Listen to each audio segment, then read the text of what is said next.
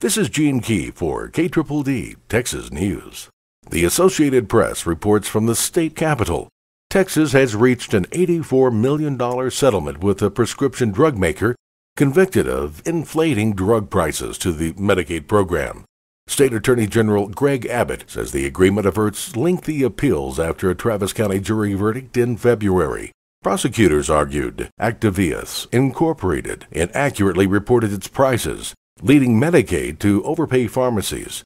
The lawsuit followed a whistleblower suit filed more than 10 years ago by a small pharmacy in Florida and was the only one of several cases to reach a jury. About $30 million of the settlement gets returned to the Texas Treasury after legal fees and federal reimbursements. KBUE.com reports a new law taking effect January 1st will require Texas college students under 30 to show proof they've received the bacterial meningitis vaccine. Meningitis is an infection of the liquid surrounding the brain and spinal cord. The bacterial version can be deadly. The students must provide their college or university evidence of a vaccination prior to the 2012 semester or term. Demand for the vaccine has caused several health departments across the state to run out.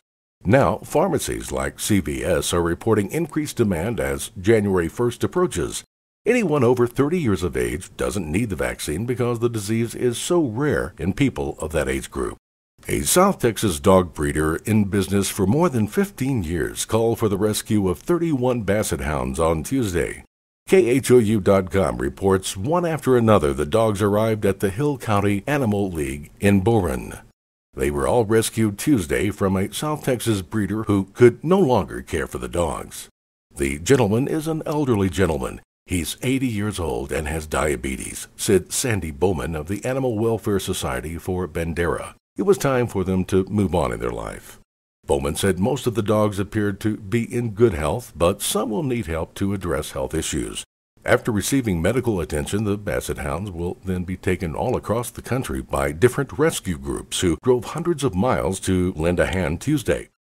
If you'd like the latest Dumas, Panhandle, and Texas news on your mobile device, you can follow KDDD News on YouTube. Simply search KDDD or Gene Key on Facebook or Twitter.